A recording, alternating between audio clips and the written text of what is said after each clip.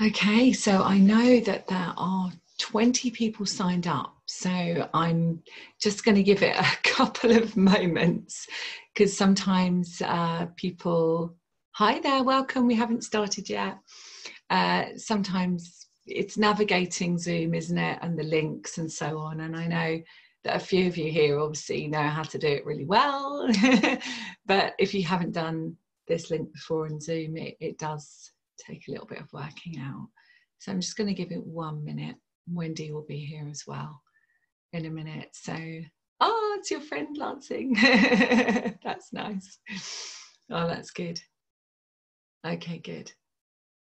So I kind of don't really want to start until a few more people come on because else I'll find myself repeating myself.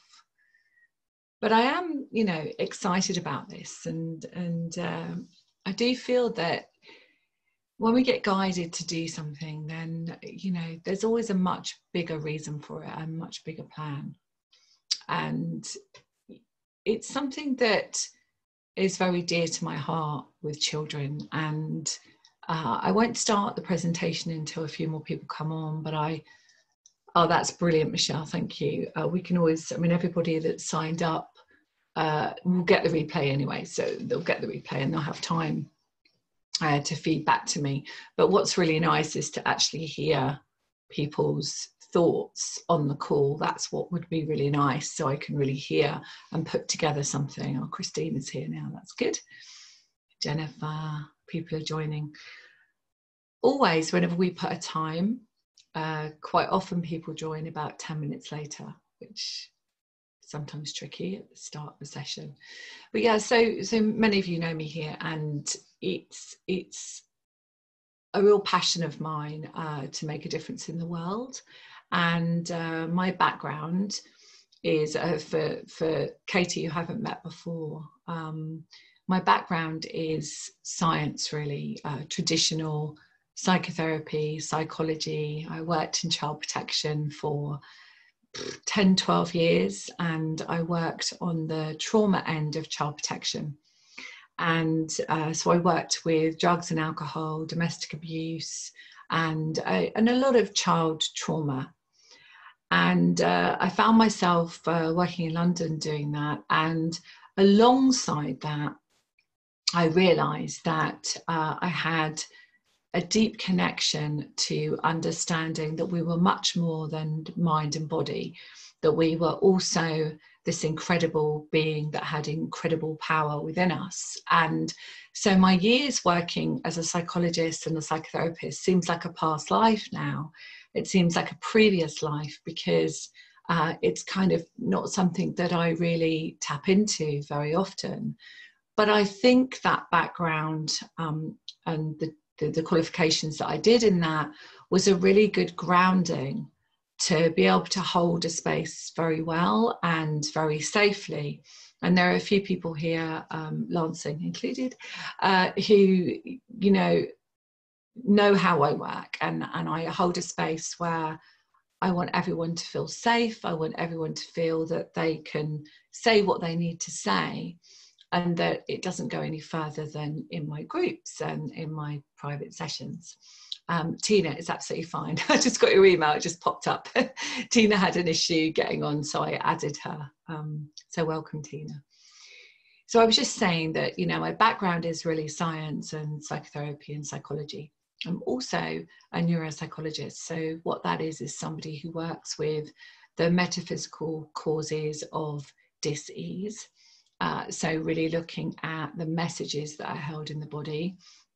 And one of the things why that happens is because we have unwanted trauma and we have, well, let's just say stress, okay? So most of that stress is from shock and trauma. And sometimes it's stuff we've brought in with us, but for the purpose of this evening, I'll just talk about it that way, that, we've experienced many things in our childhood experience, which has led us to perceive the world in a way that perhaps doesn't feel safe, okay? So what I really wanted to do was to put this out to parents and teachers and carers today, to really have a conversation about what you feel children really need and what you would like for the children that you work with, or the children that you have, or if you're a grandparent, whatever. And what I've done for many years is create courses and workshops. I'm 50 now, and I'm a parent of 2 children. One is 12 going on 16. That's my daughter called Sarah. And I have a son who's 11 called Martin. And I'm a single parent, and I've been a single parent since they were 2.5 and 11 months old. So I've brought them up myself in a conscious way. And so one of the things that I bring to this is I'm not only experiencing it firsthand as a parent, but I'm also a professional working in this field. So I like to bring it all together and make it really real. You know, I've been there, I've done it, I've worn the t-shirt, I have 2 children, and it's a tricky time at the moment. But by working with them and helping them understand their emotions and helping them to realize that they have this pure potential within them, and I've always done that with them, they don't have any fear at all about what's happening in the world at the moment. I mean, literally, they just brush it off. And that is because they just haven't been brought up that way. They haven't been brought up to fear something outside of them. But that doesn't mean that it's not a challenging time at the moment, working from home and to others working from home, or pretending to work from home, I might say. They're not really doing their schoolwork, but they kind of are. You know, it's like kind of a pretending that's going on. So yeah, so really what I wanted to do was to talk to everybody tonight about what they feel they would like for their children or the children that they work with, and also to offer it out. My thinking was to run some online meditation groups, mindfulness. I'm a trained mindfulness teacher as well, and to actually help children to come to a space where for at least half an hour once a week, they feel this fun and excitement about the world and creating and releasing any stress and any fear. And I'll show you how I want to do that in a moment with my slides. And these slides come from a course that I put together a couple of years ago, and I presented it at the European Energy Conference in 2018. And at that time, in fact, Susan, who is here in the corner there, you can see her wave, Susan. Susan actually came on that course, and it was a live course. So she's got it there. It was a live course that I taught, and it was really for teachers. It was really for teachers, wasn't it, Susan? It was for teachers. And I put it together because I wanted to bring this work, which I call 60 Seconds of Colour, into schools. But at that time, let's just say the universe wasn't ready. And I feel that it's time now for us to really be thinking outside of the box. And I'll show my slides in just a moment, but thinking outside of the box about our children, and thinking outside of the box about how we can help them and acknowledge their feelings. And perhaps they're not in the school system at the moment. Some of them are. Mine aren't at the moment. So it's finding ways to help them understand through all this confusion and people outside of them. Maybe you're not feeling fearful, but maybe your parents are, or maybe the grandparents are, or maybe school friends are, and they're not. You know, it's a real confusing time. And with face coverings and all sorts of weird things going on in the world, I don't want to use this new normal, because I don't think normal is ever there anyway, but I think it is thinking about it from a perspective of how can we help children realize that literally it's just a mask, and that's all it is, and it doesn't have to define them for who they are. They might have to wear it in the UK, definitely, just for a few minutes if they go on public transport or in a shop. In fact, I think we've got that coming up soon, where we've got to wear them in shops. But it doesn't define them as a person, and it doesn't define them in who they're going to be in the world. And one of the things that I talk to my children always about is that they can be and they can experience anything that they want to in the world. And I'm there just to support them and guide them along the way. I didn't have my children for me. I had my children for them. And I think that's really key as well to think about. And so one of the other things that I want to share that's coming up as I'm talking is that I work very, very intuitively. So known as spiritual scientist, that's because I use my connection to my guidance, my higher self, whatever you want to call it, or we could just call it universal source. Okay. And so I use that for 25, 30 years. I've used that. And if you want to hear my story of how that actually happened, how I awakened spiritually, you can listen to episode 1 of my podcast, which is called The Spiritual Awakener. So you can find that everywhere. And so you'll hear my whole story then. I'm not going to go into it now, but essentially what I do is I incorporate the spiritual and the science when I work with adults, and I help them heal the inner child, as well as lots of other things as well. But let's just say the inner child for now.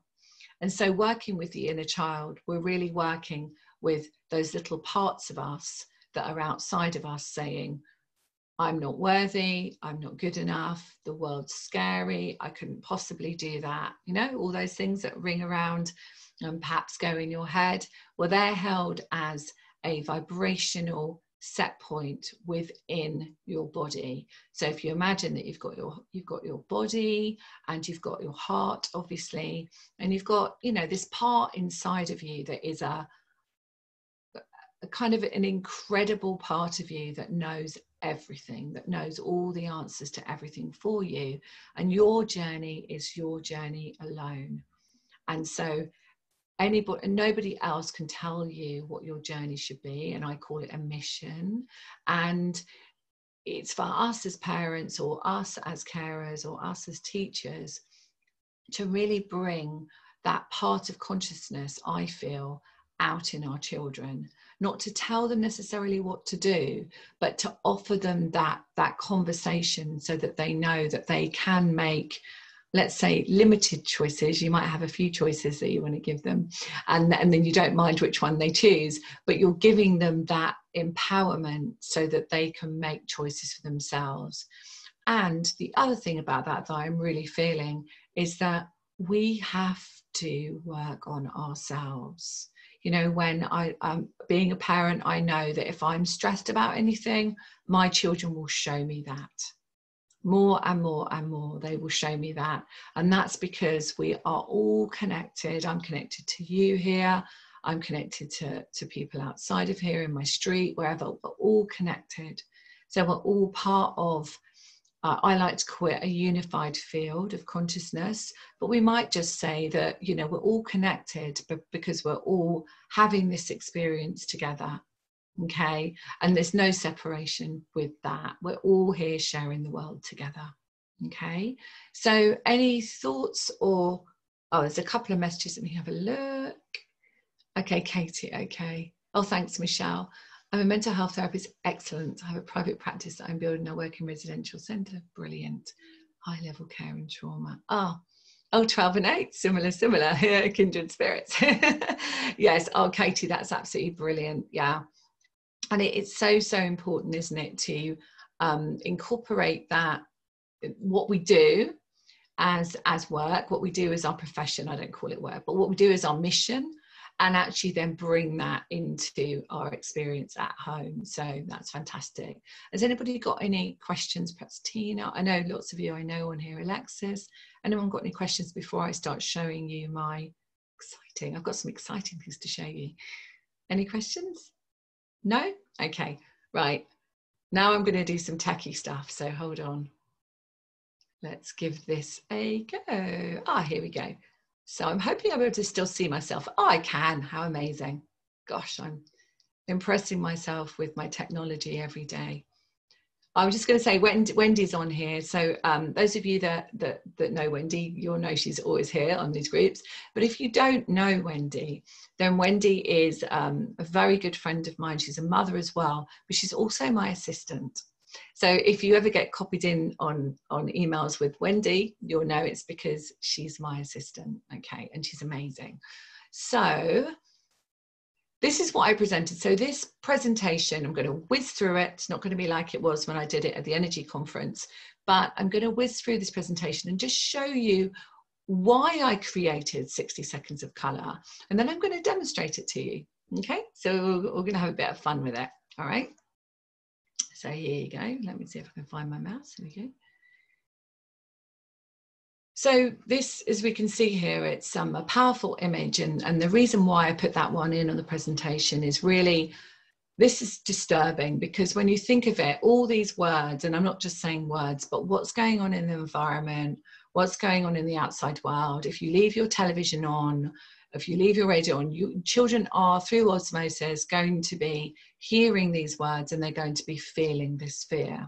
Okay, and so what happens with that is they start to perceive the world in that way. So this was really for teachers, you know, when I was creating this. And so what I wanted really was for teachers to realize that if they constantly put a child down, not you, Susan, don't worry, I know you'd never do that, but if they constantly put a child down, or say, oh, you can't do that, or you can't do that. And I've heard teachers do it.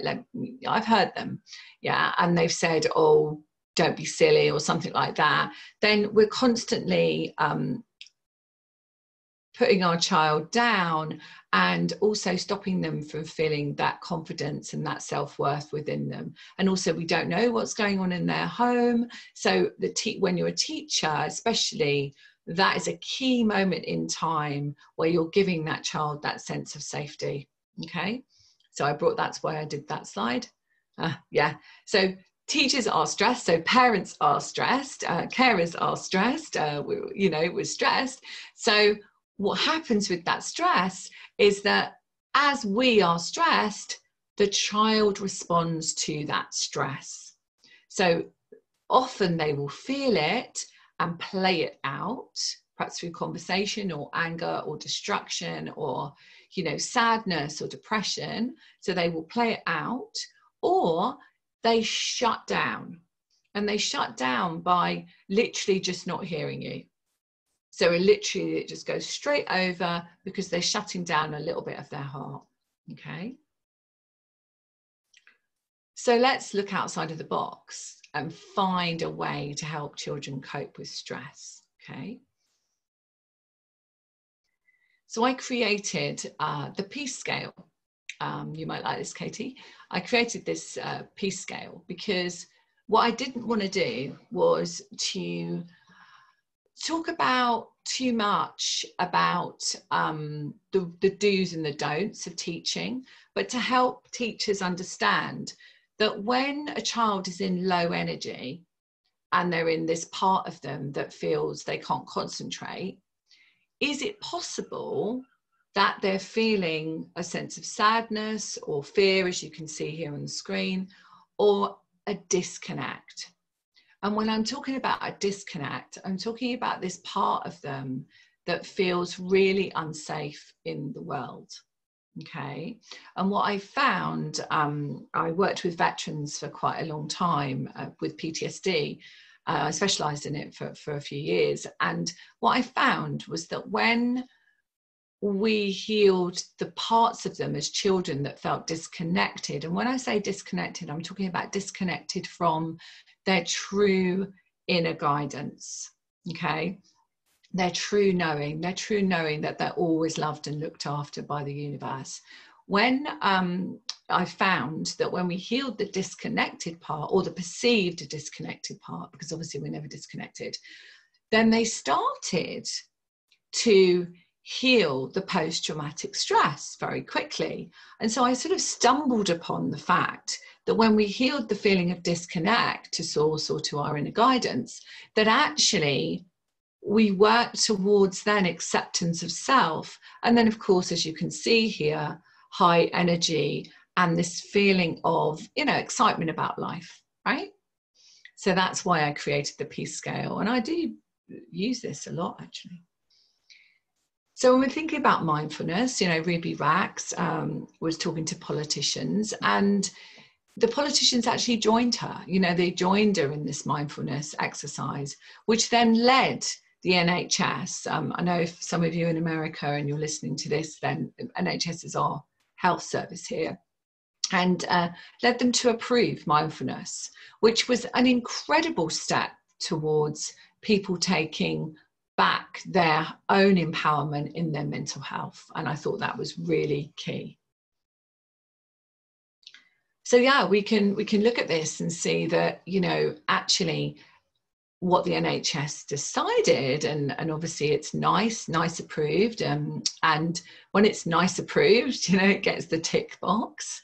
And so a way to prevent depression, I mean, that was key when this came out. It was key because obviously, as we know, you know, there's a lot of medication that's used with adults and children, and often we know that, well, always we know that medication suppresses the causal reason for why that message is being played out in the physical body or in the mind. Okay, so this is a great thing. So it's really important that to breathe. And of course, we would think that would just be a natural thing to do. And of course it is. But breathing is really important. When we're breathing through our mouth, and don't get me started about the masks, I might have to stand on my soapbox about this, but when we're breathing through our mouth, we're actually in what's called the sympathetic nervous system. So we're activating that part of us which is in high alert. Okay, so when we're breathing in through our nose and out through our mouth, we're actually activating the parasympathetic, which essentially is calming our central nervous system down. So a question to ask might be, how big is your amygdala? Okay, it's got quite a lot of laughs at the conference, as you can probably imagine, but no, it was for adults, obviously. And if you think about your amygdala being in the center of your brain, then, you know, think about, well, how activated is it? Are you in your fight and flight, freeze response, and the reptilian brain, or are you in your parasympathetic nervous system, which makes it smaller? Okay. So some of you, I know, that are on my groups here recognize color energy clearing from Sparkle to Success, which was another program I ran. And this is just the basic understanding of what the colors are, and you'll understand why I'm showing you this a bit later. But essentially what I found was that colors were really key to knowing the emotions. So when a child picked a particular color, or an adult did, but when a child picked a particular color, it would tell us emotionally where they were in that moment. Okay, so this isn't for the children, this is for the adults. And then I created something called 60 seconds of color. And so I thought to myself, how can we get this into schools? How can we actually help children at least 3 times a day? And I spoke to many teachers and they said to me, we haven't got any time. We haven't got any time. I said, could you spare 20 seconds 3 times a day? And they said, well, maybe not. You know, and that's like, I don't think that's a big ask really when you're thinking about children's mental health. But anyway, so 20 seconds 3 times a day. I wanted children to be in a space where they were connecting and they were grounding and they were breathing in a favorite color. I'm going to do that together shortly. And I wanted it for 3 times a day because when they came into school, I wanted them to start school with this feeling of connection, safety and calmness, because then, of course, they're going to be able to listen and hear and feel heard. And then after break, after lunch, I wanted them to come in to the next part of the day and do the same. And it might have a different color. And the teachers would be able to see, was there a theme in the colors of stars? I particularly use stars, in the colored stars that they were choosing, or were they all different, you know, so they could actually really get to know that child without even talking to them about it. And then they could perhaps talk to them about their emotions in circle time or whatever age it was that they were working with. So 60 seconds of color was born, but I spoke to many schools and they just didn't have the time. I even offered it for free. I offered it for free across all the schooling systems, and everyone said we can't fit it into our curriculum. So, is that? So that, yes, I always wanted to create empowerment and incredible kids, you know, that were super kids that were able to remember who they were and have an amazing time. And I was keeping it very generic, basically. So what I wanted really was to create this so that I could reach out to parents, teachers, carers. So 2 years ago, I think it was 2 years ago, Susan, I ran 60 seconds of colour, but I also included EFT into it as well, which is emotional freedom technique. And I taught these teachers and parents and carers how to do this with their children, okay? And it just kind of happened, and that's what I did. And now, 2 years later, last Monday, I got a light bulb moment, and I get this quite often, these intuitions, where I actually thought, maybe it's time that I actually did this again. Maybe it's time that I brought my 60 seconds, which is very little time, to children, to parents, to help them realize that in just a very short space of time, children and us can actually calm ourselves down and be present, okay, and connect with that power within. So the end of the presentation was, may your life be truly filled with colour. And then I ran, there we are, parents course. So let me stop sharing that. So, oh goodness, other people have joined while I've been off the screen. So, okay. On your picture area, click at the top as we can only see your face. Oh, so you couldn't see the slides at all? Could you see the slides? Oh, you could see the slides. Oh, I'm so glad, because that would have been a bit silly otherwise. She would have just seen me talking. I thought you could see them. So yeah, so I wanted to present this to you because I wanted to take you through a little bit, one of the processes that I was thinking about using with children. Now I have many. I have a toolbox of many processes with, turn the device whom didn't get the whole picture. Yes, exactly. Someone might have had their device, like phone or something, yeah. So I wanted to try it out with you. Is that okay? And one of the things that I like to use is a box full of stars, okay? So these stars, you see them, all different colours. You can get these, they are balloon, well, they're called weights, balloon weights, yeah? So that's for the purpose of this. We've never done it online before, it's really funny. So we've got our stars, and the other thing that I use with kids is a magic wand, okay? So I've got this magic wand, that's really cool, it's really sparkly. So if you do decide to you want your children or the children you work with to do these evenings with me, then get them to make a magic wand, or get them a magic wand to have, so they've got it so they can wave it. Yeah, they can make it, it's fine. And get them some stars. And if you can't get these stars, although you can in the UK, you can get them for a couple of pounds from Amazon, and you can get like a whole pack of 50, I think 20 or 50. I've got all sorts. I've got clear, I've got gold and silver, so I've got all these different coloured stars. And depending on the age of your child, like my daughter at 12 will not want to do these, but little children love these things, okay? And if you've got an older child, you might want to just do the process without the plastic stars and the magic wand, okay? But actually they might like the magic wand. So essentially, I'm going to take you through the star in the ground, the star in the sky. And some of you know this, okay, but you know it from an adult perspective. So I'm going to do it as if you're all children. All right, so this will be fun. It's kind of nice because we've all got an inner child within us. And then afterwards, I'm going to ask you how you feel. So from the perspective of now, just think about how you feel.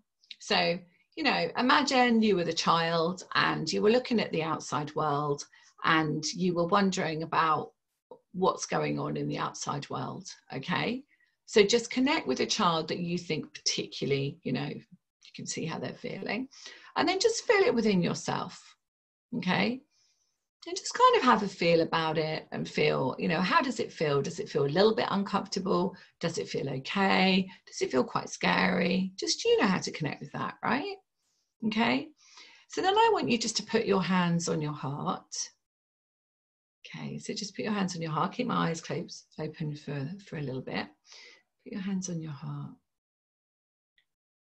And so imagine that you are holding a star in your hands, that you've got your box of stars and you've picked a colour. So just choose a colour and imagine that you're holding that star. So I'm going to hold, what am I going to hold? I'm going to have a silver one. I'm going to hold a silver one into my heart. Okay. And just feel into that. And just breathe in through your nose. And breathe out through your mouth and make a puffy noise. Make a big puffy noise and imagine a cloud coming out of your mouth. Then breathe in a beautiful golden light and connect with your star that you're holding in your hands. And imagine all those sparkles blending with that coloured star. And the whole of your little body is lighting up. And then imagine that that star is underneath your feet. Imagine that coloured star is underneath your feet. And imagine that coloured star is above your head. So you've now got 3 stars, one above your head, one in your hands against your heart, and one underneath your feet. So you've got a star in the ground, a star in the sky, and a star in your heart. And I want you to feel that feeling that you had, that worry, that confusion, and feel where it is in your body.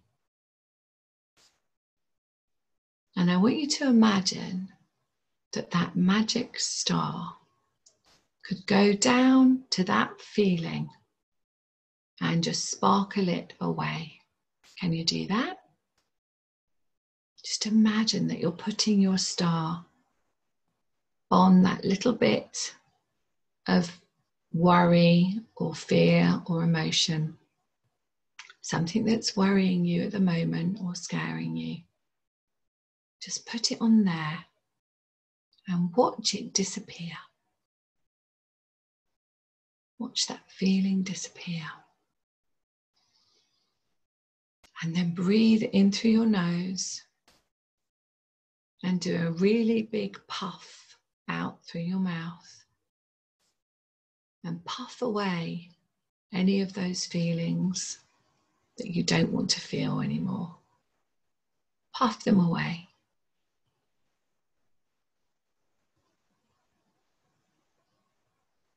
And then when you're ready, you can open your eyes.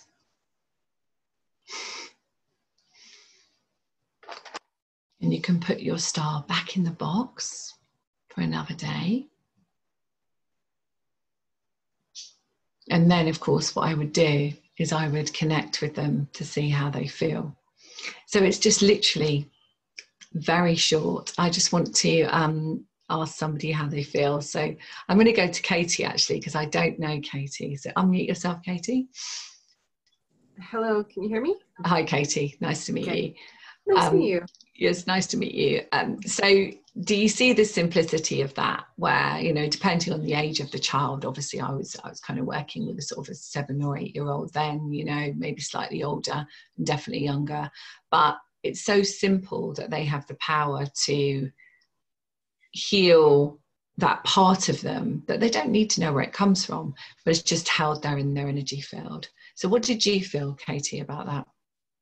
Yeah, it was actually kind of amazing to actually feel how deep some of these painful emotions can feel, and then that sparkling effect really sort of just lifted out through the breath, that out breath. And that's the puff works really well with kids. It's like, just puff it out. Yeah.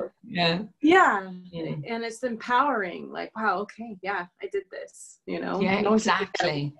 And the fun, and one of the fun things is choosing the star, so obviously if I was in a physical group, it would be like one box and we'd pass it around like we did when Susan was on the course with me.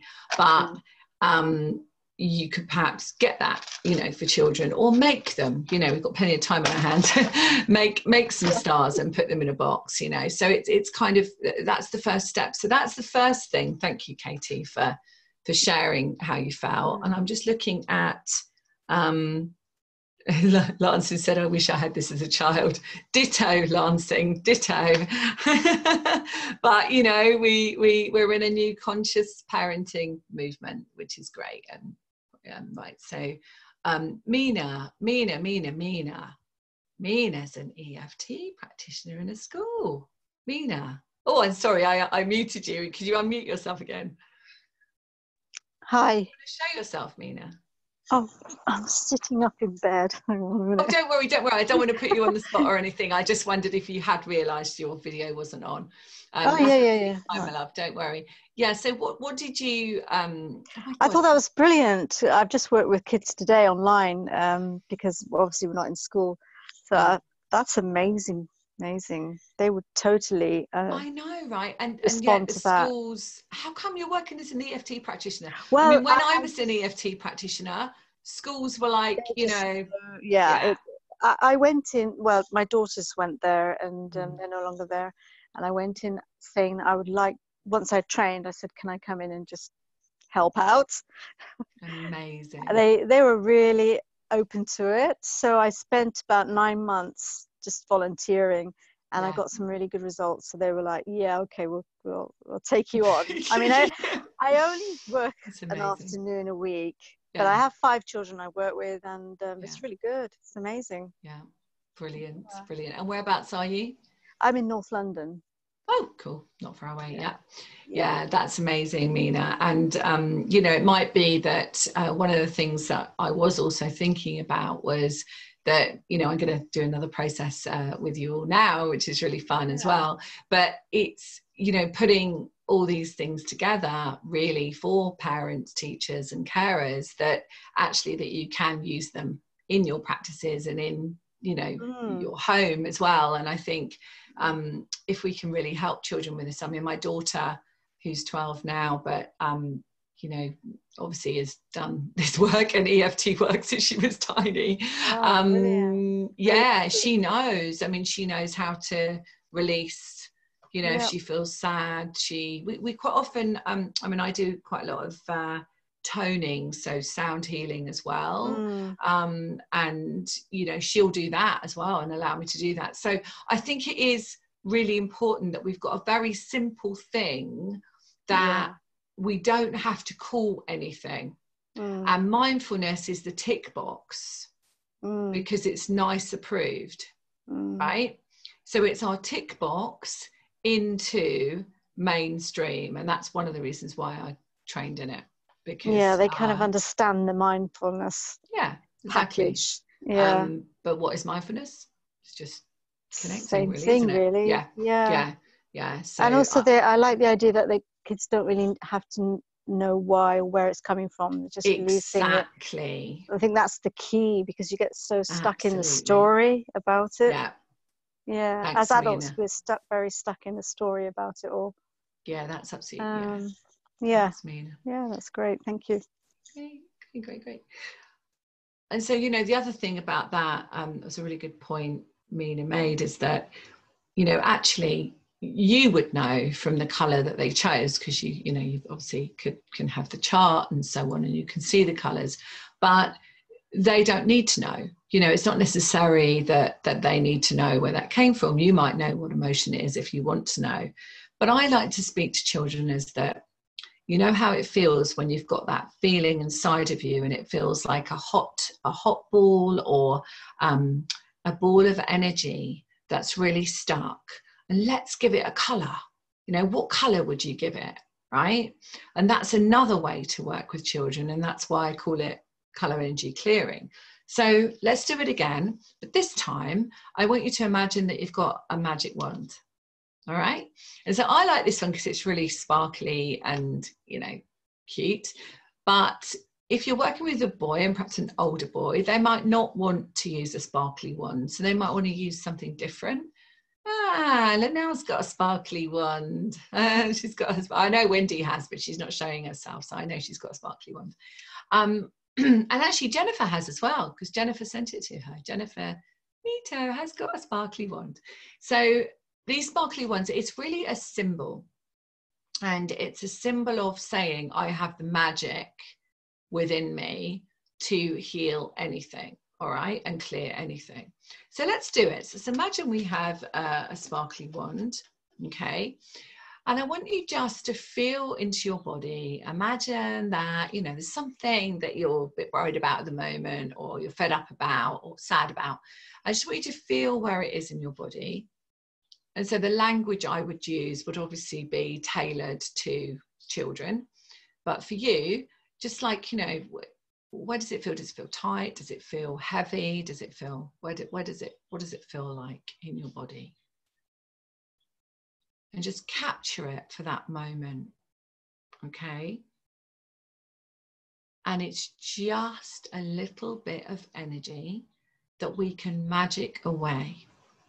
So I want you to imagine that you've got your magic wand, and your magic wand is just so clever.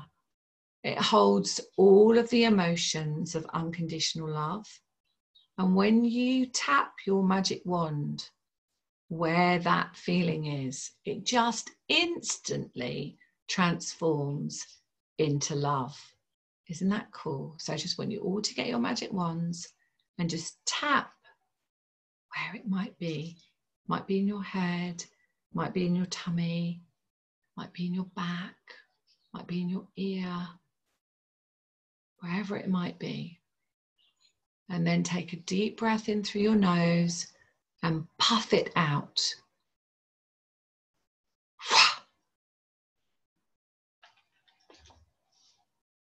Okay.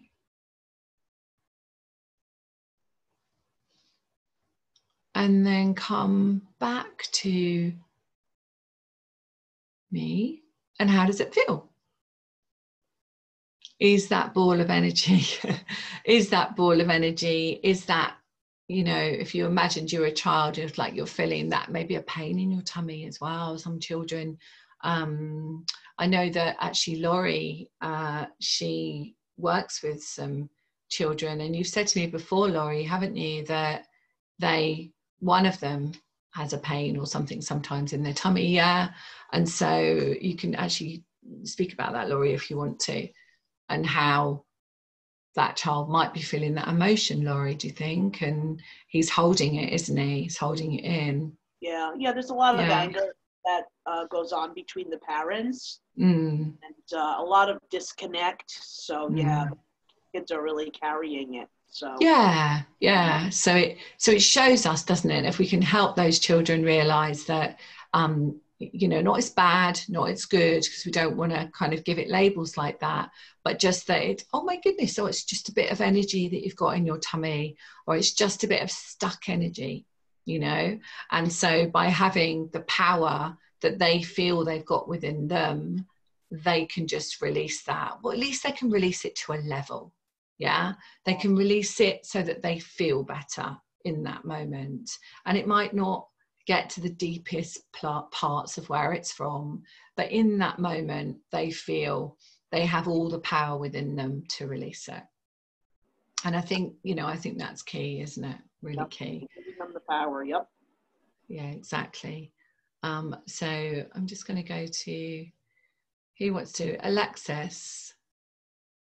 Can you unmute yourself, Alexis? Alexa. Oh no, I muted you. Sorry. Gosh.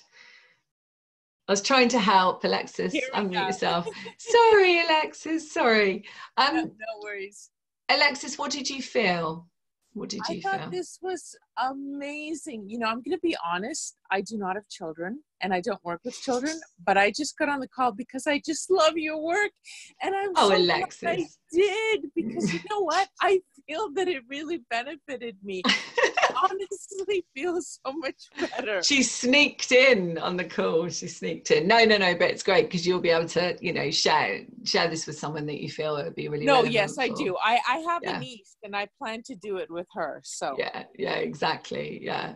So that's great. Oh, good. So that's really good. So it just goes to show, thank you, Alexis.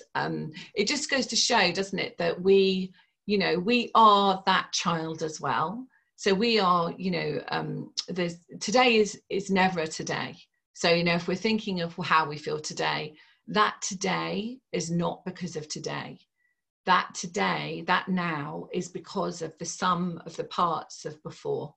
Okay. So our perceptions of belief, things that have happened to us, things that we've been told, those experiences that we've held in a vibrational set point within our field and within ourselves and within our body. And then we're just walking about the world and we are reflecting that back. Okay, so then the world gives us that experience. But from a child's perspective, the language that I would use would be very simple and very easy to understand. And there's another process that I really like, and that I do with my kids quite often as well, actually, when they allow me to. But essentially, this one's really cool, and I call it the emotional wall.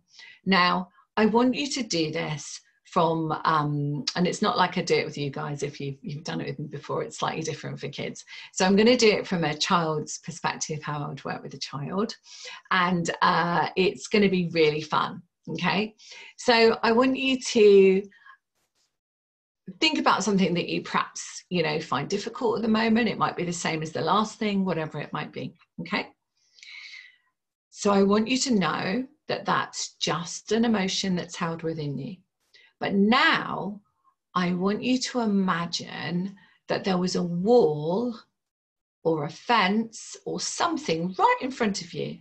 Can you see it? Okay. And now I want you to imagine that you're standing in front of the wall, but that right behind you, your favorite superhero or your favorite angel or your favorite fairy or your favorite character is right with you, standing right behind you and putting their arms around you to keep you safe. And they're also putting on this special cloak. It's like a cape, and it's a cape of protection. Can you feel it? And as you put on your cape of protection, you have a look at the wall, and how does it feel? Perhaps it doesn't feel quite so scary as it did before. And can you imagine what's on the other side of the wall? Have a think. Can you see what's on the other side of the wall? Can you imagine what's on the other side of the wall? And then I want you to feel that your special person that's with you, it could be your superhero, it could be an angel, it could be a fairy, whatever it is for you, could be a lovely big teddy bear, whatever it is, I want you to imagine that that special, special person is giving you a beautiful star. And this star is a bit like the star we used earlier, but this star is full of love. It's full of love, and you can just place it in your heart and know that you're always safe and you're always loved. And now have a look at your wall. Is it still there? Can you see what's in front of you? If it's still there, get your magic wand, because you know you've got your magic wand. Pick your magic wand up and disappear that wall. Remember, you've got your superheroes with you.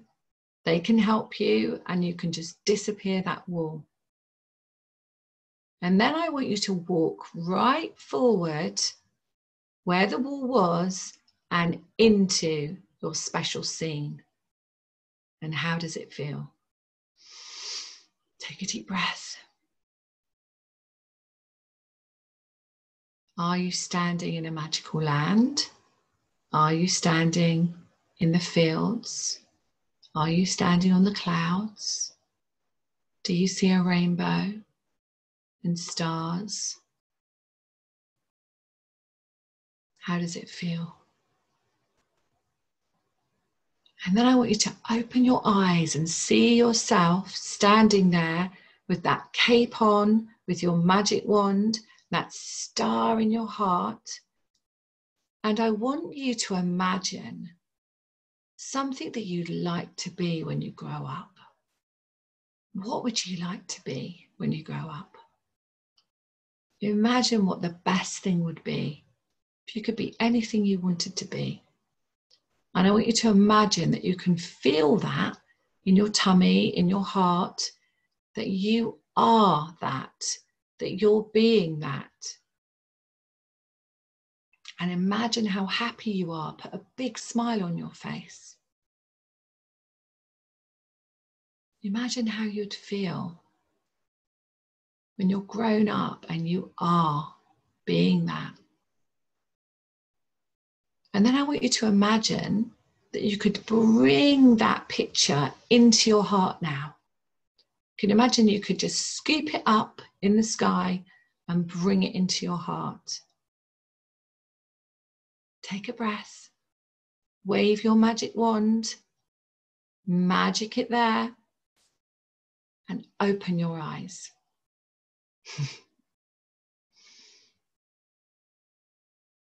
Okay. And then I'd speak to the children and say, what did you create? So I'm going to speak to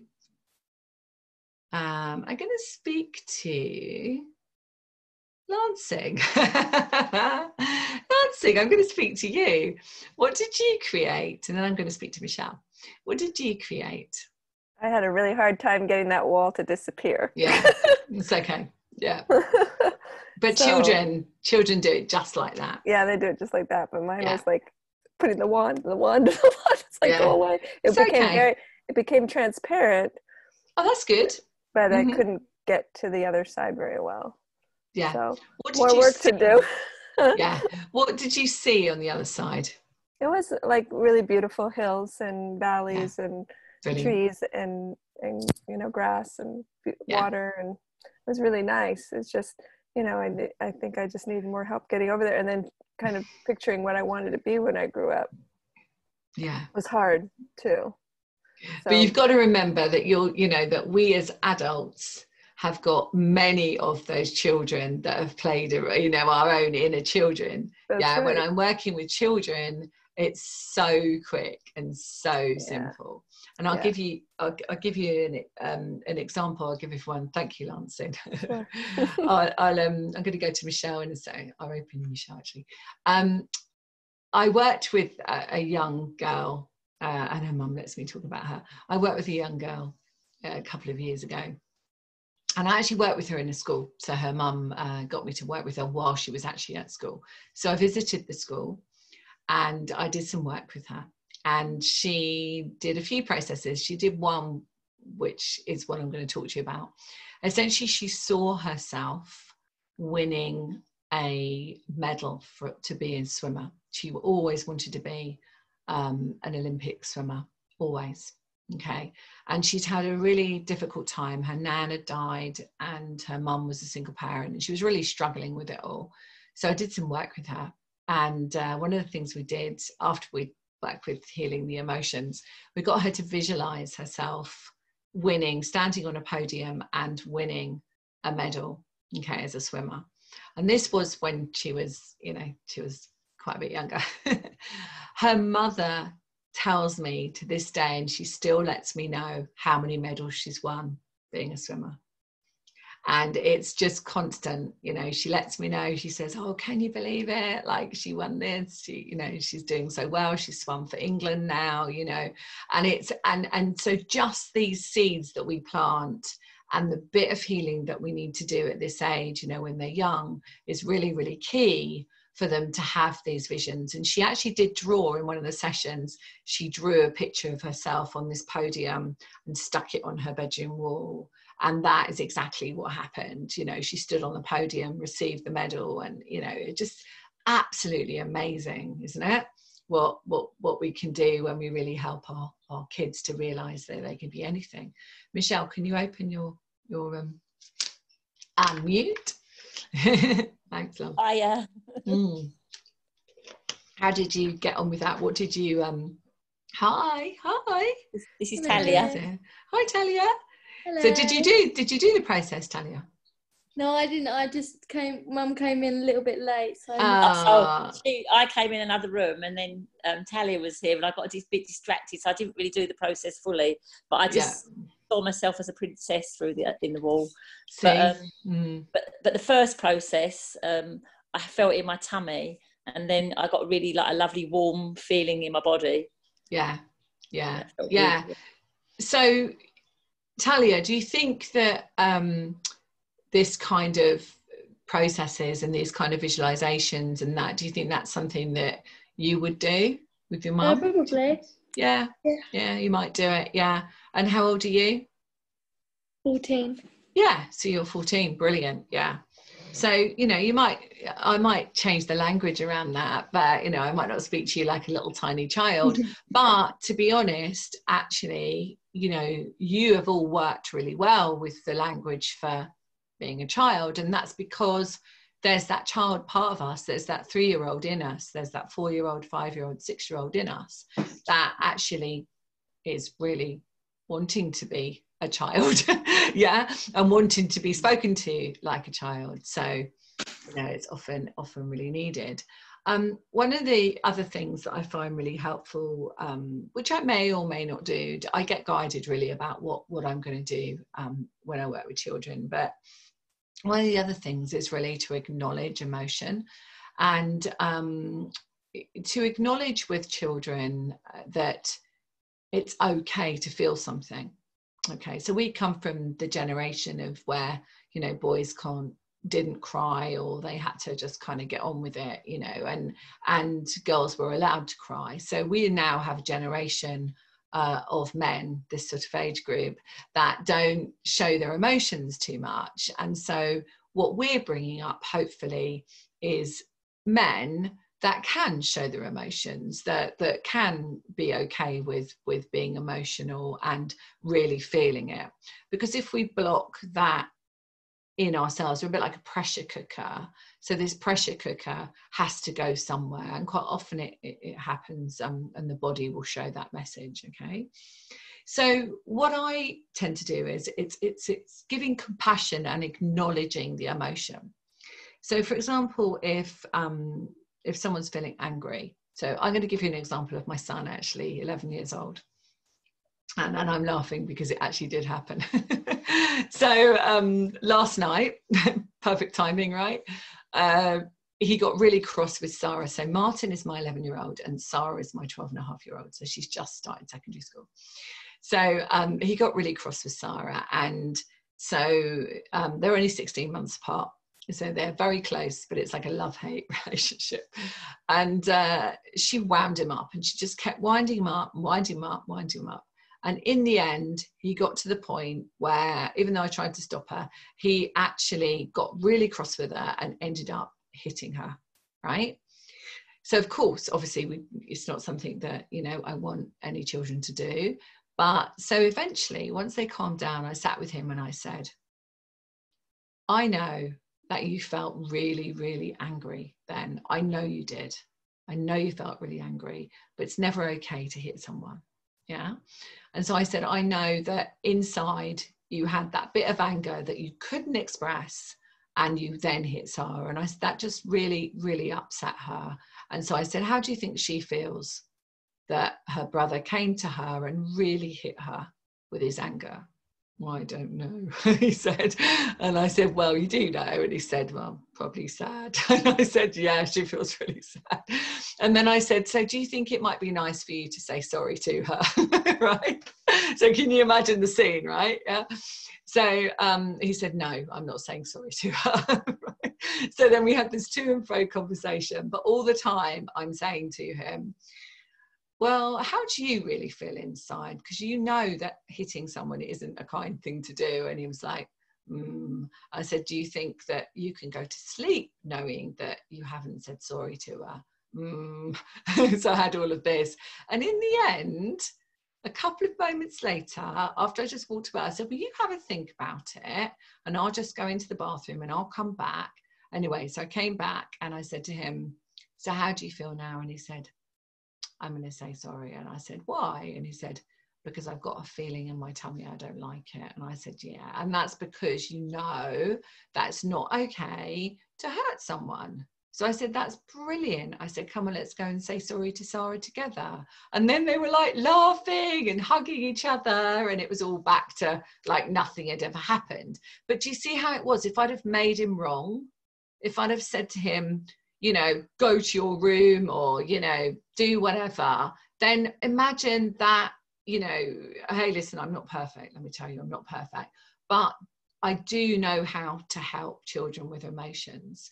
And I 100% know that the way to deal with it is not to make him wrong for what he did, because then he would just close down and we wouldn't have had the result we had. Okay. So it's just thinking about that and thinking about, you know, ways of being able to say that definitely it's not right to hit someone. It's definitely not right, you know, if someone throws a chair or, you know, it probably happens in schools, you know, where kids get really angry and throw things and, you know, and it's never okay. But it's also okay to feel those angers and those feelings and those emotions and those sadness and all of those emotions. And I think that's really key. So what I really wanted was for, you know, children to have maybe half an hour a week. And I don't know, I'm just going to trial it for a few weeks if people are open to it, but half an hour for a few weeks where they could just come to a space where they felt they could just be for half an hour, forget about what's happening in the world and just have a bit of fun with a bit of magic and a bit of releasing, and just to hold a safe space. And to be honest, it can be anything. I'm not really going to plan it too much. I'm just going to go with the ages of the children that come and just work with that and give them a voice. So to give them all a voice at the start and all a voice at the end. So, you know, how does that feel? Can I hear from everyone? Can I hear from Susan Susan, how do you feel about it? I think it's really key. I think you're spot on. You know, I think we really need to do this. I think my only slight reservation is I'm just thinking my 11-year-old, he's my youngest, he's kind of too cool for school. Do you know what I mean? He's a bit like, would not be seen dead doing anything. Yeah. Same. So I don't know how he will respond, but he's the one who needs it. He has real sort of anger. Yeah. And I've been trying to teach him, you know, you can't control others, but you can control how you respond to them. Do you know what I mean? Because he's got friends who are being unpleasant. So it's giving him techniques. Yeah. So I mean, obviously you know about EFT, but if you know, when you do the bedtime thing, because they're still really young at 11. I mean, Martin's still a baby, really. I mean, he's 11 and he wants to have a six-pack and do boxing and stuff, but he's still quite a mummy's boy. So I would say in those moments, you could say something like, God, I know it's really hard when you hear those words, and it's really hard when people are unkind to you. You know, I know it's really hard because you can't fix it, Susan. No. But what you can do is, you know, like we would do like in a child session, we might say, I'm so sorry that, you know, you felt, we've got our 6-year-old in front of us and we're working with the 6-year-old self. And we say, I'm so sorry that you didn't get heard. I'm so sorry that, but you might not say it like that to your child. You might just say, I know it's really hard. So you just find the language but not to fix it, because you can't fix it. But by just acknowledging the emotion, it might just be enough. Yeah, definitely. Yeah. Even if it's just like, you know, we're not perfect, Susan, as parents, you know, acknowledging. And sometimes it's harder when, like, you're a trained teacher and I'm a trained therapist, and, you know, it's like sometimes it's harder in a way because you know how to be with other children, but when it's your own child, the emotions are there as well. Because you obviously don't want to see your child angry and sad. No, of course not. So mate, try that. Try, you know, kind of saying to him, I know it's really hard. I can see that you feel really upset when you hear those words, or I can see it's really unkind when someone says things like that, isn't it? And he's very empathetic, and so you know, he actually really takes on everyone's emotions, and he's, you know, so say that. So I'm like you, I take on everyone's emotions, and I know how it feels, but you know what? You can just let them go because they're not really yours. And I have to say, you know, obviously I'm very grateful because I've been doing all this work with you, and that's been just helping so much, because I can give those little tidbits to the kids and just say, you know, just let it go, you know.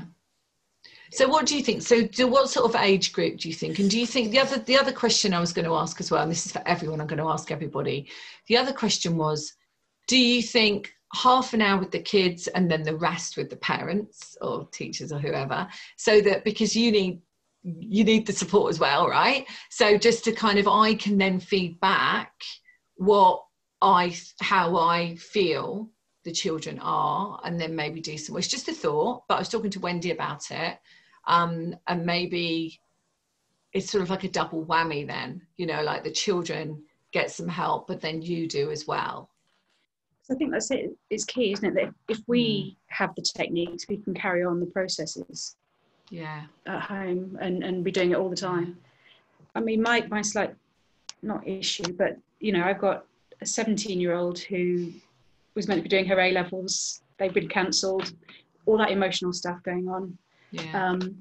And then, you know, the younger one as well. The middle one seems okay at the moment. 1 out of 3 is not bad. But well, the 17-year-old can definitely do some work. You know, she's old enough to, you know, do her own work if she wants to do that. Definitely.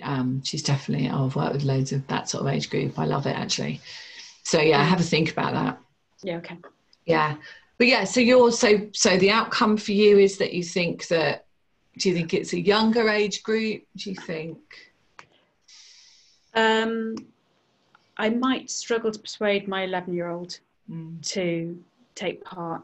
I think he'd watch it he'd watch the replay. Great. So I could do it that way for sure. But I think he would not. And he might watch the replay for a week, and then he might want to be part of it. As I say, he'd get a chance to say something. He'd get a chance to, you know, say how he feels. And sometimes, Susan, when it's not mum, you know, when it's somebody else, and obviously I've got many years experience working with kids, you know, it might just be that little bit that he needs just to feel like, because I'm very grounded and I'm very, you know, kind of easygoing and have a bit of fun with it. So it's not too serious. And I think that's key as well. I mean, he is open. He's very open. And, you know, he's very spiritual. But I think it's that he gets embarrassed. That's okay. Well, he could do, you know, if we decide to do this and it feels like a good thing, then maybe he can do the first week on replay. Or we can have his video off. Absolutely. Don't talk to him. Exactly. Thanks, Susan. Katie, what do you feel about it as a professional, and are you a parent as well? Yes. So 2 daughters. I think they would. Of course, you said. Yeah. I think that my girls would love to join. When I think about this and like incorporating it into my practice with high level trauma in children, their imagination is kind of gone. So trying to figure out how to bring that back in without the resistance is my larger like question, you know? Yeah, I know. Oh, that's a great question for me. I love that. So I remember when I worked in child protection years and years and years ago, I wish I knew these processes then, you know, like, hey, it's just meant to be that way. But I used to use secretly, because in child protection you have to follow the red tape, but secretly when I used to work with children, I would bring animal cards with me. Michelle will love this. Animal cards that were Doreen Virtue ones, and so I took out all the ones with angels in, and I just had them where they were like little animals or unicorns, and I used to get them out and I would talk to them about how that rabbit would feel. I wonder how that rabbit's feeling. You know, that kind of thing. I wonder how that horse is feeling, you know? So it was like, you know, like play therapy in a way, but actually doing it that way. So I would never write this up. So I'd never write it up in my reports, but I would just do it with the children secretly. And what I found was that even the most traumatized children, sexually abused, drugs, alcohol, you know, watching parents shoot up in the corner, all that stuff, they were able to understand how an animal would feel. And so that's just an invite to you, because you have private practice, don't you? I do that as well. Brilliant. Yeah. So you don't have to go down all the red tape. So basically you can have that creative flow going. And there are many, you know, many things that I used to do with children, and really not to see it like they're really traumatized, but just see it that they experienced some stuff where they shut down their heart because they didn't feel safe, and they gave up on feeling connected to source, feeling connected to their inner guidance when they always were. So just, you know, that would be what I would do with them, and just see it like actually they can heal, you know, and just little tiny steps, you know. But animals work really well, and I often find, and especially the children of today, they are probably wiser than we are. Yeah. And they probably know so much more than we do, and we've just got to remind them of that. Yeah. Yeah. So do you like the idea of the children and then the adults? Do you like the idea of just the children? Do you like the idea of just the adults? Whatever, you know, what floats you? What do you get excited about? Yeah, I definitely think that parent engagement is critical and key to success. I was thinking about it more like a 40-20 split. So 40 with the kids to give them time to engage, and then like a debriefing with the parents. I suppose the thing is, you know, how would they? Yeah. Susan, an animal rather than a superhero. Exactly. I mean, in my experience, you too, working with children, I find like from start to finish, half an hour would be long enough, right? Because they just don't engage that long. They get it really quickly. They release it really quickly. It's just in my experience. And then they're ready to go on to the next thing, right? And especially doing it like this, they're getting used to it now, presumably, because they're having to do lots of things like this. But I think half an hour and then maybe 40 minutes for adults. I'm fine to do 40 minutes for adults. It's just that I'm thinking of the children first and how long they can engage for. Yeah, I think 40 minutes would be too long. You know, holding the space for a group of children for 40 minutes is quite a long time. Yeah, individually different, but I think you know, to start with maybe half an hour. Yeah. Sure. But do you think first, or do you think, because Linnell was saying she thinks parents first and then children, but I wonder if it's the other way around, just because we could then feedback and I could say, oh, you know what, it was really interesting, there was a theme, you know, going on. That's what I was really thinking about. What do you think, Katie? Yeah, I definitely think kids first and then parents, just so if there's any questions that come up through it, give time and space to talk about that. Yeah. Oh, brilliant, Katie. Thank you for your input. And yeah, it's great to see you. Okay. I'm going to go to Laurie now. Laurie, what do you think, Laurie? Do you think the children, do you think you'd be able to get mum to agree to the children to do it? No, that's a shame. I wish. Oh my gosh, do I ever wish? But not even if you told her that I was like a mindfulness teacher or something, or psychologist, or no. Okay. I've approached her about other things, you know, and I got, you know, nowhere. And to her, this would be like radical. Oh wow! Yeah. Okay. Shame. It really is. Yeah. Shame. Well, you know, maybe you can do the processes with them when you're looking after them. Definitely. Yeah. But what do you think, Laurie? So from your perspective, do you think it's better to have like some time with the kids and then feedback to the adults? And yeah. I first of all, I just love the whole thing. But yeah, I definitely think the kids first. And I think too, then you have kids that are more relaxed. Yeah. And, you know, so then it's easier for the parents to, you know, to focus and, you know, be able to fully participate, you know? Yeah. I just love it. Okay, Mina. Yeah, Mina's just saying bye. Thanks, Mina, so much. Yeah, you'll get the replay later once we end the call. It all gets sent out to you. So thank you so much for being here. And please email me your thoughts afterwards. Thanks, my love. Okay, yeah, thanks, Laurie. Thank you. I'm going to go to Lorraine now, actually. Hi, Lorraine. I can't unmute you. You have to unmute yourself. Thanks. There. Can you hear me? Hey. Yeah? Yes. Hello. Hi. What did you think? Oh, I think it's lovely. I really do. And I've got 3 girls that would benefit from it, but I just don't know that they would participate. You know. And you know my story. Yeah. And I see what you're doing and I'm like, oh my God, it would just benefit them so much. But I do agree. I think children first and then parents, because I you know, but they're just fabulous processes. You know, I think Ruby might be open to it. She's my youngest. She might, mightn't she? Yeah. But I think it'll be that, you know, I heard what Susan said. It's that initial, the embarrassment of being on a group thing, and maybe not wanting to put herself forward.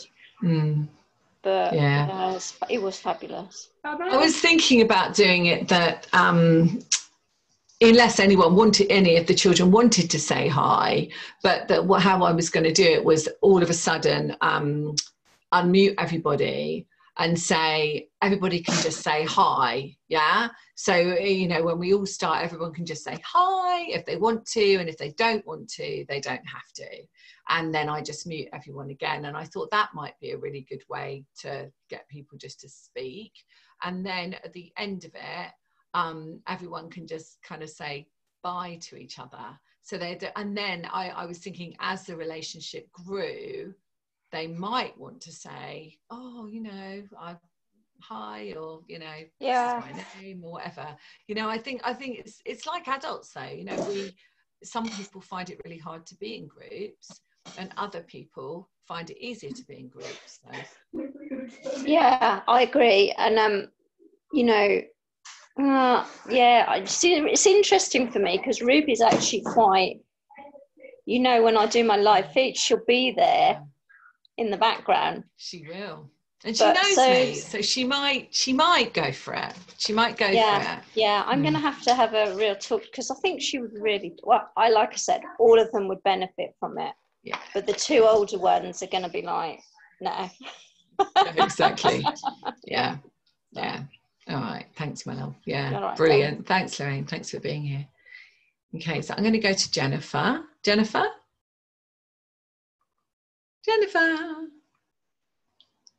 Can you unmute yourself, Jennifer? If she's there. You there, Jennifer? Jennifer? If not, I'm going to go to Tina. Tina? Hello, Tina. Is everyone gone? Tina, can you hear me?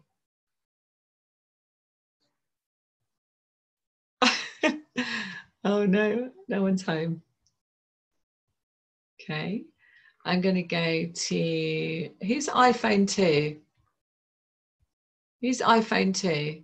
It's me, it's Maria. Oh, Maria, hello. It's iPhone 2. I didn't think you were called that. Hi, no, Maria. I don't know what that is.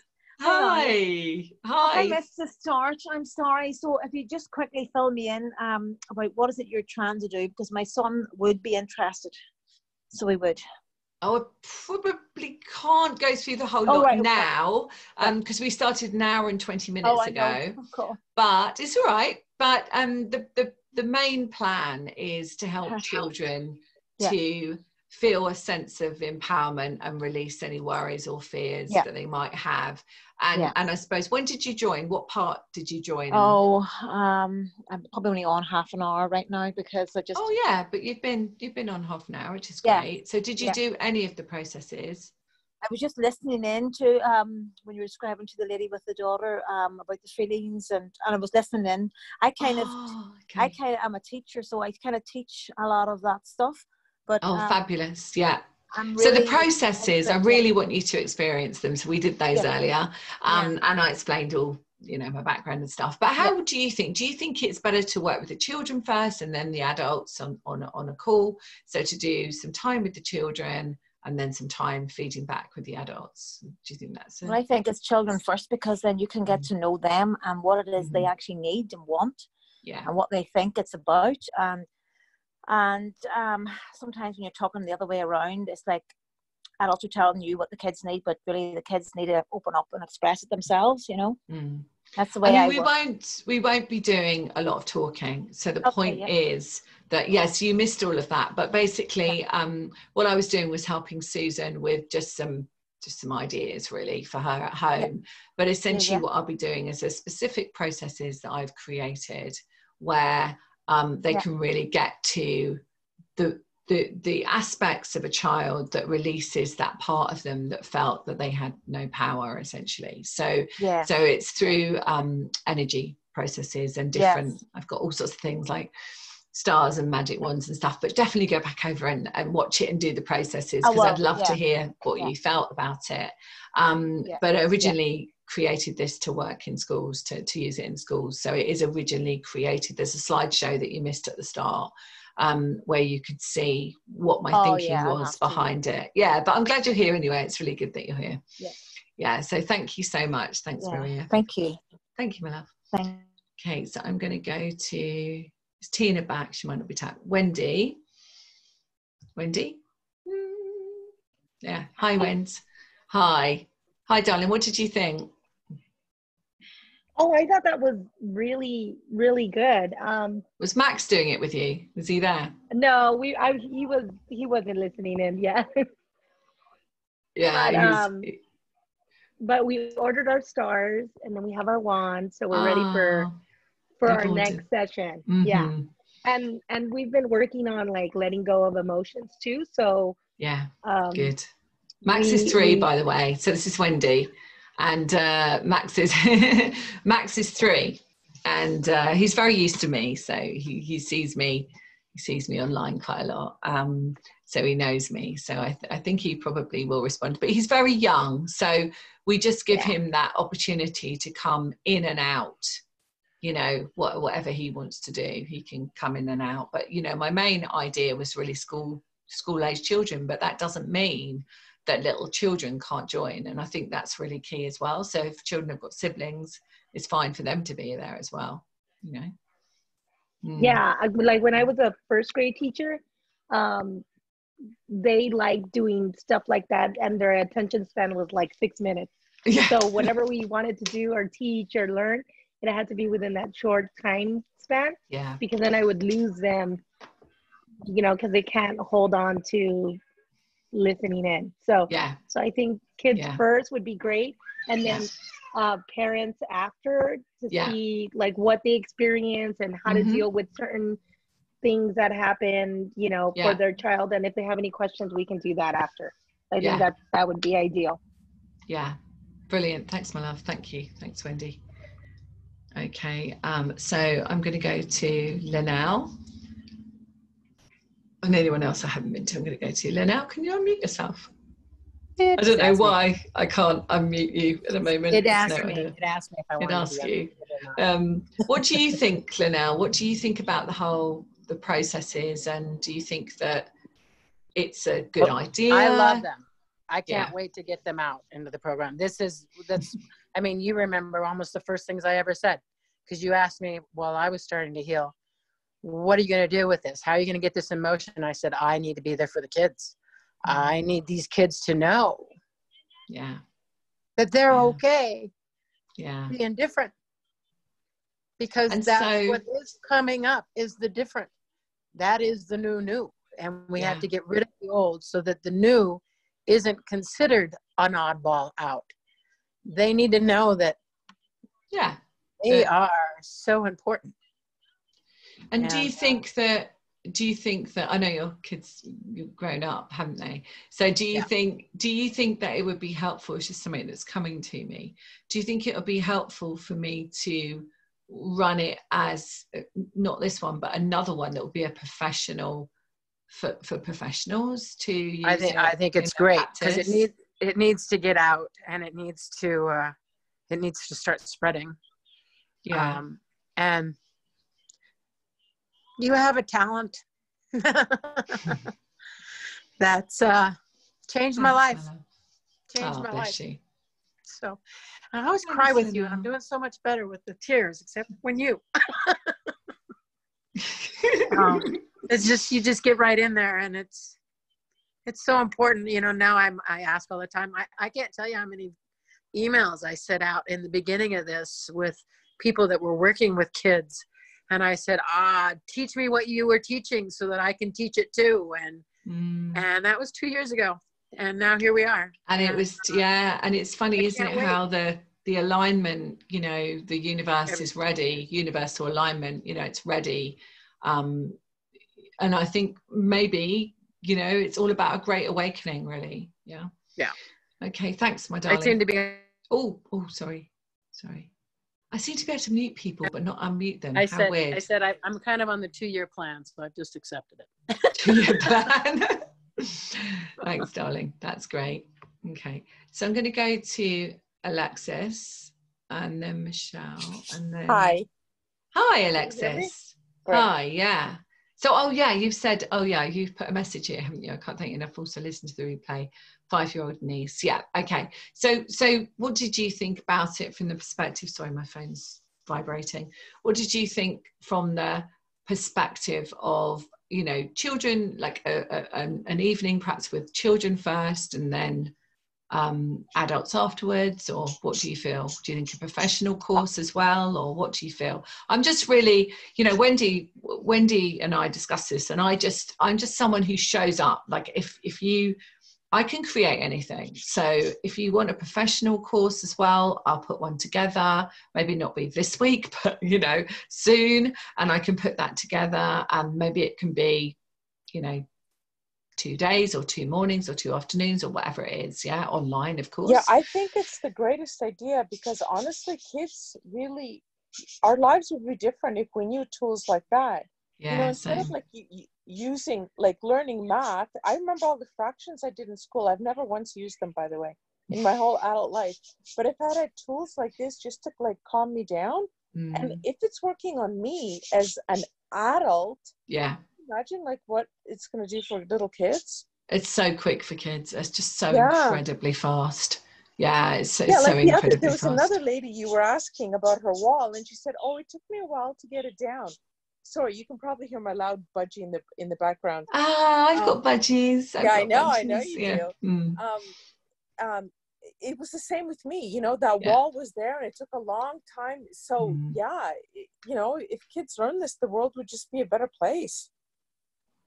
So I have another program called Sparkle to Success, which people can have a look at on my website. And Sparkle to Success is really getting to the deep parts of the childhood aspects and trauma and all the processes you can do, which I used to run physically live 3 days. But what I'm feeling about this is I'm feeling sparkle to success, but I'm also feeling a professional 60 seconds of colour maybe, or something like that for professionals to use in their practice. Yeah. Maybe I'll incorporate some of it. Let me just really kind of put it out there. I was really disappointed when you said the schools didn't, like, they said no to you, and I thought, wow. But you know what? It doesn't matter, because it was meant to be. You know, obviously I created it 2 years ago, and I can create it in a different way now that will work for professionals now, rather than how it might have been then. So I always believe that it's always about perfect timing. But yeah, thank you so much for that. I really, really appreciate and just quickly, feedback. I just want to convey the same thing the last lady said. You really do have a talent. So thank you so much. Oh, thank you. It's all the years, I think, of working in this field. Yeah, it just becomes second nature to me. Thank you. Thanks, my love. Okay, I'm going to go to Michelle, actually. Michelle, anything you can add to that you feel would be helpful, or you might need to? Am I muted? Yeah, you're unmuted, yeah. Oh, right. I definitely feel deal with the children first. Let them have a bit of fun, and then they're distracted, and then you can talk to the parents. From my experience, thank you, Talia, for my 4 children, I do feel that teachers maybe could do with some professional help. Not all teachers, but all my 4 children said their teachers always shouted at them.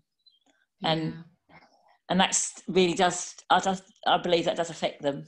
And I think now when they go back to school, the teachers are going to be really stressed as well, and also a lot of the time when they shout out, they don't understand what they've done wrong.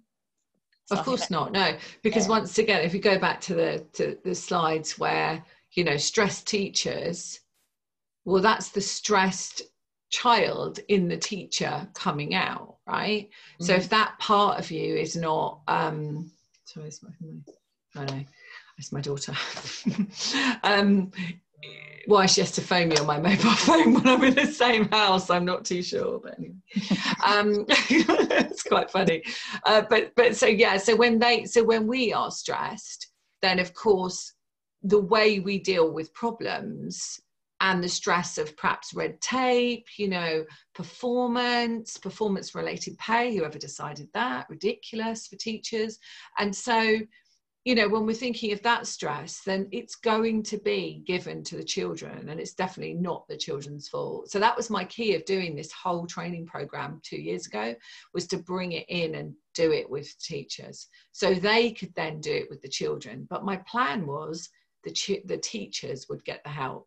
That was my key. That was my point of doing it. And it all came from, Michelle, the school that my children used to go to, and the head was a woman, and she was someone who, because I worked in child protection for so long, she was someone who I was really concerned about.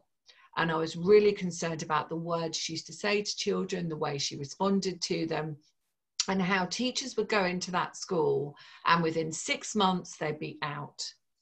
So there was like a revolving door of teachers going in. So children never had that safety and security and that continuity of care.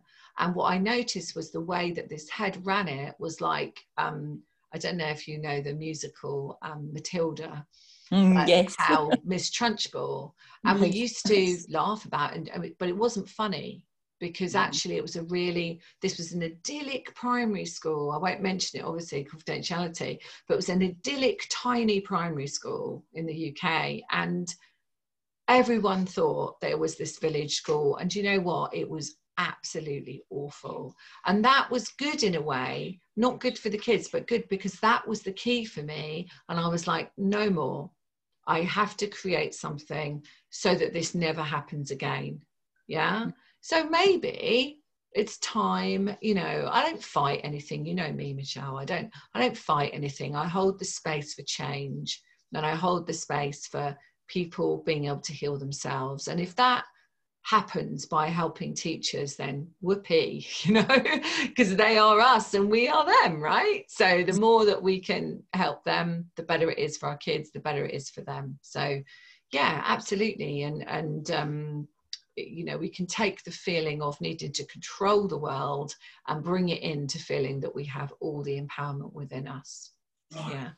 So do you feel, you know, Talia said she'd be happy to do it. She can help me run it. No, you can receive, Talia.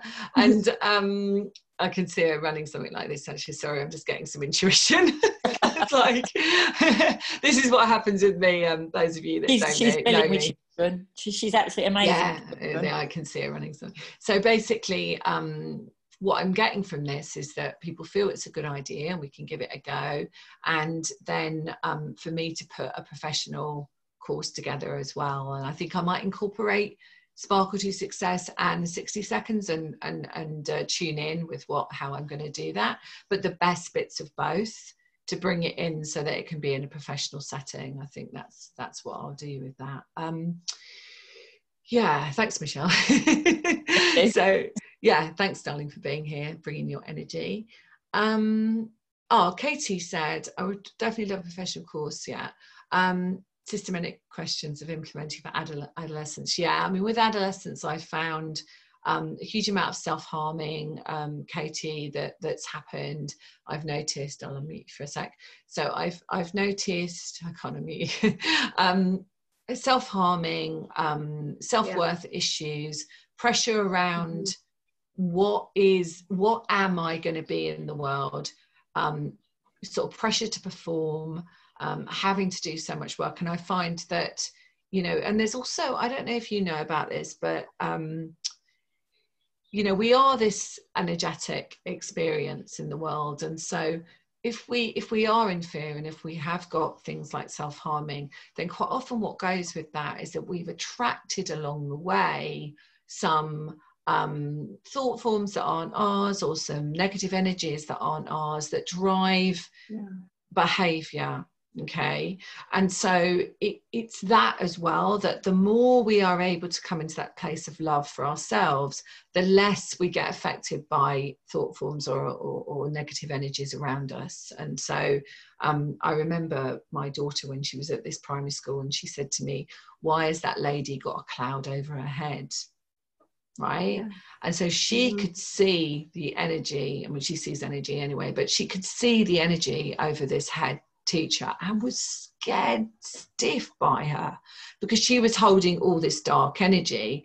And so what I find with self-harming, so just one thing that's coming to me for you, Katie, is with self-harming, I've often found that they have attachments with them, that sort of like dark energies that they've brought along the way, and that comes from fear or shock or trauma, where the energetic field, the auric field, has allowed in an energy. And I don't talk about that with everybody, but I think you can hear it.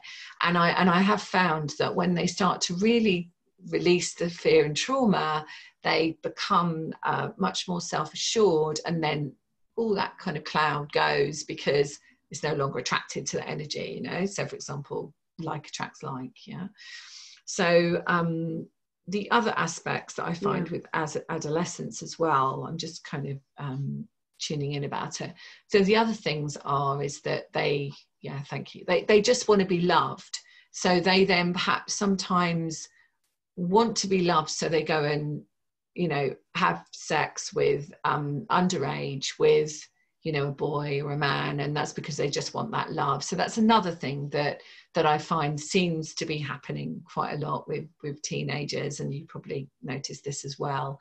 And so maybe teenage pregnancies, maybe, you know, or maybe just putting themselves in dangerous positions, to be loved. So so I mean, sex trafficking. I mean, I spent several years working with trafficked children. So I can bring that experience to my work as well. But I used to do assessments with children that have been trafficked. So I spent many years doing that sort of stuff, and private fostering that isn't private fostering, if you know what I mean. You know what that is, don't you? Where a child's brought over and fostered, but obviously it's not how we would appear you know, the word private fostering conjures up all these things of like, oh, it's private. It's like private education. It's private fostering. It isn't that at all, is it? It's where some abstract person is called an auntie who is probably paid to look after a child and not very well. So, you know, through illegal forces. So I used to do that as well. I used to do that. So I would work with these children, and it seems like a long time ago now, but obviously the experience I had with that, I can bring to my work. And it's still happening. You know, there's still a huge amount of children that are, you know, there's a lot of stuff in the news as well about children being used for ritual and satanic abuse as well. So there's stuff going on that's been going on for years, but we just don't, you know, we just don't hear about it that often. It's all coming out now though, if you notice, isn't it? Yeah. So it's our job, isn't it, really, as conscious beings, to really help these children know that they're these incredible beings of light, and they have incredible potential and possibility, and they're going to be our next thought leaders and, you know, parents, and it's exciting. I love working with teenagers. I absolutely love it. Yeah. So yeah, Katie, thank you for your input with that. Yeah. Okay. Who else have I got? Tina, I never did get hold of you. Are you there? Oh, you are there. I couldn't hear you. Can you hear me? Can anyone hear, or is it just me? No. Can you? Tiny. Tina, can you speak up? Can you speak up? Maybe the reception's not very good or something. I don't know. Can you type, Tina? Can you type in the chat something that you want to say? Sorry, I can't hear you. Jennifer. Can't get Jennifer either. Don't know what's happened to Jennifer. Never mind. Wendy's just saying about social media as well. So thinking for you, Katie, and you know, adolescents, you know, social media, obviously there's social media bullying and stuff like that. So we really do need to help. It's not about social media, is it? It's about the, you know, self-worth and so on that people feel or don't feel. So, okay, so it's 20 to 10 here in the UK. So I'm probably going to wrap up a bit now. Now our plan, Wendy and I had put together a Wednesday evening, not this Wednesday, but next Wednesday if people are open to it, and to do it at 8 o'clock on a Wednesday, because I'm trying to balance it with my children and with the timings of the UK and the timings internationally, so children from other countries can join as well, and parents from other countries and teachers. So I'm trying to do that because my network is actually global, so I just kind of wanted to invite that possibility to people. And so I was thinking next Wednesday evening, and I was thinking a donation basis. So that means that it allows people that perhaps aren't working at the moment the ability to join and not to feel that it's out of their reach. And so it starts at £1, which I thought was, you know, most people can afford that, and then it goes up in increments. So whatever you feel you can afford or what you would like to pay, and just please share it. You know, if you feel that you would like to share this conversation with someone, then yeah, share it. You know, I give you that opportunity to share it. I was going to live stream it, and then I thought, no, I'm gonna just talk to you guys, the ones that had signed up. But if you have a friend you want to share it with, that's absolutely fine, or indeed a teacher that you know that you would like to. And my door's open, so if anybody wants to contact me just privately, can private message me on Facebook. You can, it's just my name, Susan Kennard. You can look at my stuff on my YouTube channel as well, just to get a sense of who I am. I have a podcast called The Spiritual Awakener, where you can listen to my story if you want to on episode 1, but you can also hear some people that I interview, and so that happens every Thursday. A new episode goes out every Thursday. I run lots and lots of adult things as well. So if you are open to retreats, I do inner child healing retreats. It's all online, it's all accessible. And I do obviously do one-to-one work as well. And there's an offer on at the moment for the month of May and June. So if you wanted to do some of your own inner work, you can. What else do I do? I have a few other groups that I run, and I also do a really cool moon meditation at the full moon and the new moon, which is where we do healing and talk about the astrology of the month. So that's really fun and really cool. So I do lots and lots of things. So if you're interested in joining my newsletter, if I don't know you and I haven't met you before, join my newsletter, which is just my website, susankennard.co.uk. So it's all under my name, and you'll just get signed up and you'll see everything that happens, and you'll get a free meditation as well. So it's been a pleasure. If anyone's got anything else they want to say, you can say it definitely now. Let me just put my chat. Does anybody want to say? Okay, Lansing, thank you, Lansing. Thank you for being here, and thank you for sharing that this was on.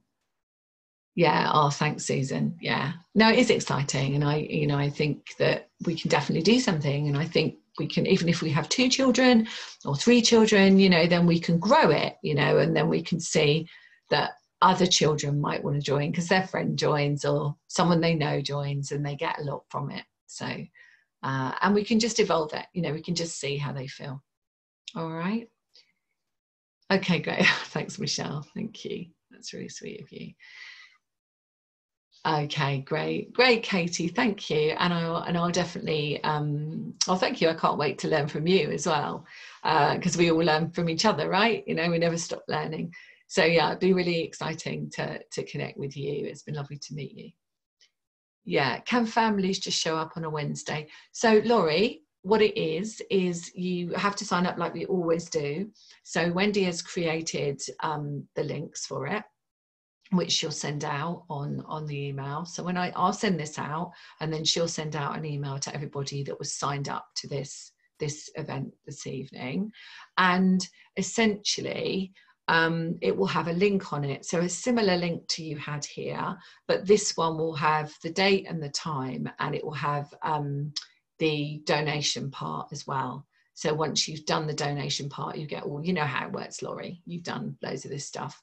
So essentially then, any family, even if they haven't been on this call, can show up, okay, as long as you explain to them how it would work, what the format would be, okay. I'll get them to kind of email me. So let's have a look. Anything else? Yeah, and you don't have to come every week. So I think one of the things that Wendy and I were talking about was that let's just do it on a week-by-week basis, right? To start with, let's just do it on a week-by-week basis, and then if a child doesn't want to come in, they don't have to come again. I don't want to put anybody under any, like, you've got to book a 6-week block of these classes. I think it's really important to have this as an empowering session, not one where they're forced to do it, because at school quite often, let's face it, they have to sit still and they have to do it even if they don't want to. So I definitely don't want to be that representative. And also the other thing is that if they want to leave at any time, I don't want them to feel that they have to stay. So if they don't like it or they feel uncomfortable, then it's okay to go as well. Yeah. And it's okay to turn their video off, whatever. It's okay. It's just an open door, really. Oh, here's my son. Do you want to kind of bring, this is our puppy. This is Buddy, our puppy. Do you want to say hi, Martin? Just say a quick hi. You've been asleep. Yeah. Do you want to say a quick hi? Yeah. No, you don't want to. Okay. He doesn't want to say quick hi, my 11-year-old, but this is our puppy. He's growing, Michelle, isn't he? He's growing. He's just like a fluffy cloud. Yeah. You can take him, Martin. Here you go. Take it. That's it. Oh, my son is here, but he doesn't want to be seen. Probably Susan, a bit like yours, your 11-year-old. Yeah.